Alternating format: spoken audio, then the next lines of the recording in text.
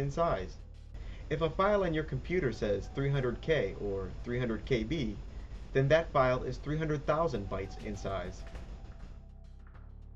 If you're buying a new hard drive, and one catches your eye that says 500 GB, it means that the hard drive can store 500 billion bytes. But a hard drive which reads 1T or 1TB has twice as much space as a 500 gigabyte hard drive because it can store 1 trillion bytes.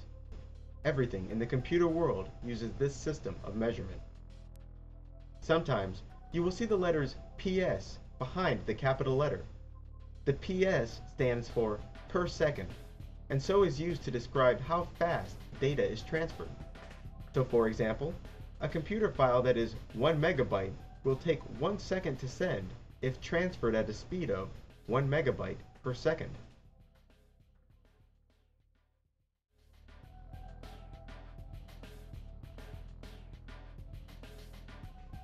Large numbers of computer files are stored and organized into folders, which are also called directories. A computer's file system may be thought of as a tree, where the leaves represent computer files and the limbs represent the folders. Beginning at the base of a tree, an ant may crawl and eventually reach any leaf he wishes as long as he takes the correct path up the limbs of the tree. Equally, you may arrive at any file in your computer as long as you take the right path. The root of the computer's file system, which would represent the trunk of my metaphorical tree, is often called My Computer. The My Computer icon, which sometimes just says Computer, is often found on the desktop or in the Start button. The desktop is the background screen, which usually has a fancy picture and is populated with icons. It is important that you locate the My Computer icon before we continue. It may also be necessary to locate a button named Organize, from which you may make the menu bar visible. Also, if the extensions of files aren't visible in your My Computer window, go to Tools and Folder Options. In the View tab, you'll find Hide Extensions for known file types. Make sure this is unchecked. Upon clicking on the My Computer icon, you will see the list of drives attached to your computer. Each of these drives is represented by a letter, and the most frequently encountered drives are C, D, E, and F. The drive most relevant to us is the C drive. The C drive is our main focus because it allows access to the computer's primary hard drive. Other drives you will see in the My Computer window are recovery drives, CD and DVD drives, and other devices plugged into the computer. Often, when a camera or MP3 player, for instance, is plugged into the computer via a USB wire, the device will appear as a drive. Every drive is assigned a letter, and all the letters above C are usually devoted to extra internal hard drives, DVD players, and external devices like cameras. If we click on the C drive, which may be titled Local Disk, we'll see a set of folders with various files below them. The folders, which you will see at the top of the window, offer us a way to organize information. Imagine if every file on your computer were in the same place on the same list. Finding pictures of last summer's vacation in the midst of thousands of files would be tedious. Fortunately, we have a way to organize our files so that our homework, music, and vacation photos can be in separate places. Inside of the folders, you will find files and other folders. Everyone has a different file structure on their computer, but of all the folders shown, program files, users, and windows are present in virtually all computers. Every file and folder has what is called a path. The first part of the path is the drive letter, followed by a colon. The second part is the folder path, and the third part is the file name. Here is an example file path. First, you have the drive letter. The letter C tells us that the file is on the hard drive.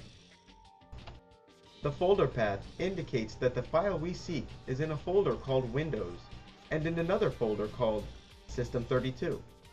The third part of our example path shows us that the file's name is msconfig.exe. So, In order to find the file listed above, first open up My Computer, then C drive, then open up the Windows folder, then the System32 folder, then locate the file msconfig.exe.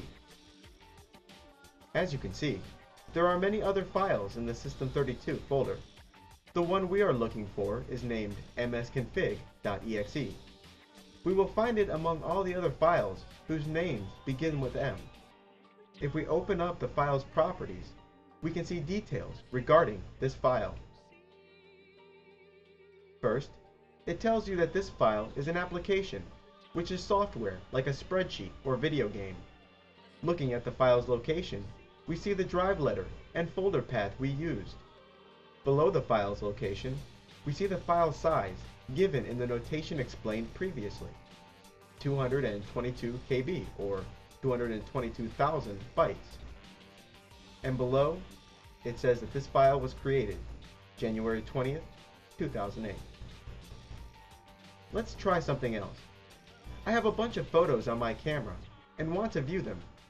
First, I plug the camera in. After doing so, I see the camera appear in the My Computer window listed as removable disk and was assigned the drive letter I. I go into the root folder of my camera, but don't find enough items to possibly be my photos. Instead, I find a folder named DCIM, but after going into the DCIM folder, I still find no photos, only another folder named 100 Media. Ah, here are my photos. It's also worth noting that file names and paths are not case sensitive.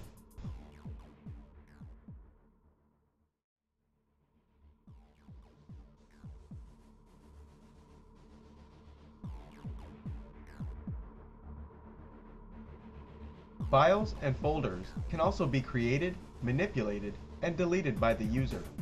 First, let's create a folder.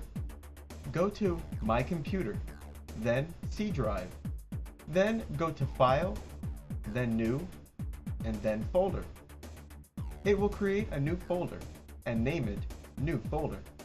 You may also right-click on an empty part of the My Computer window and select New and Folder.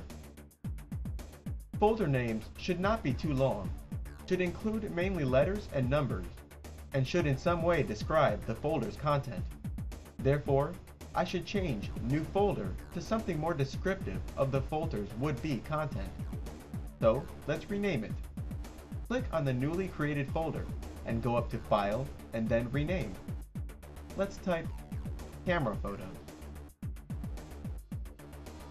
Entering the folder, predictably, we find no files or folders. Let's create another folder. After all, I don't want every photo this camera takes saved in the same place. I'll name this new folder Summer 2010. Here we are, the perfect place to store the photos from last summer. But the folder is empty and all the photos are still on the camera, you say? Sure, but copying the files is easy. First, we open up another My Computer window.